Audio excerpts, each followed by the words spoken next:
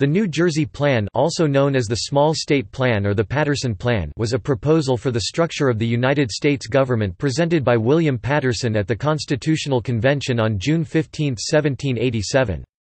The plan was created in response to the Virginia Plan, which called for 2 houses of Congress, both elected with apportionment according to population. The less populous states were adamantly opposed to giving most of the control of the national government to the more populous states, and so proposed an alternative plan that would have kept the 1 vote per state representation under one legislative body from the Articles of Confederation. The New Jersey Plan was opposed by James Madison and Edmund Randolph, the proponents of the Virginia State Plan.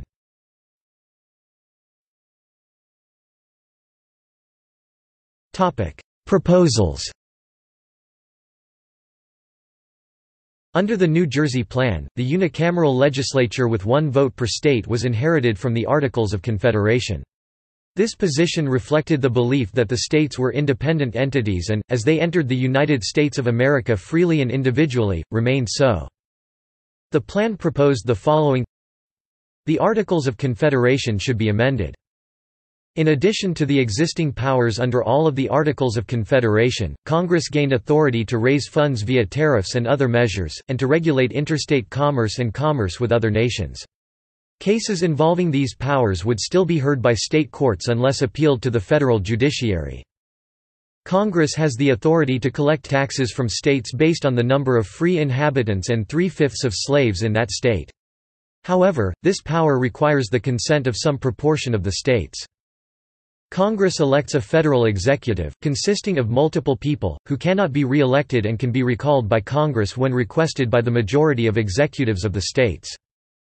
The federal judiciary is represented by a Supreme Tribunal, appointed by the federal executive, which has authority in federal impeachment cases and is the appeal of last resort in cases dealing with national matters such as treaties.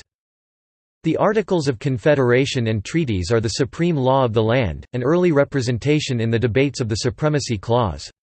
The federal executive is authorized to use force to compel non-compliant states to observe the law. A policy of admission of new states should be established. A singular policy for naturalization should be established.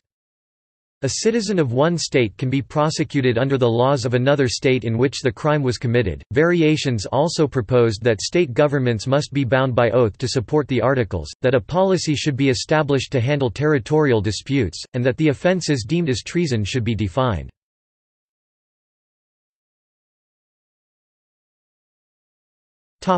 Consideration.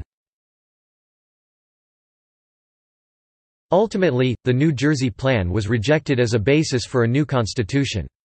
The Virginia Plan was used, but some ideas from the New Jersey Plan were added.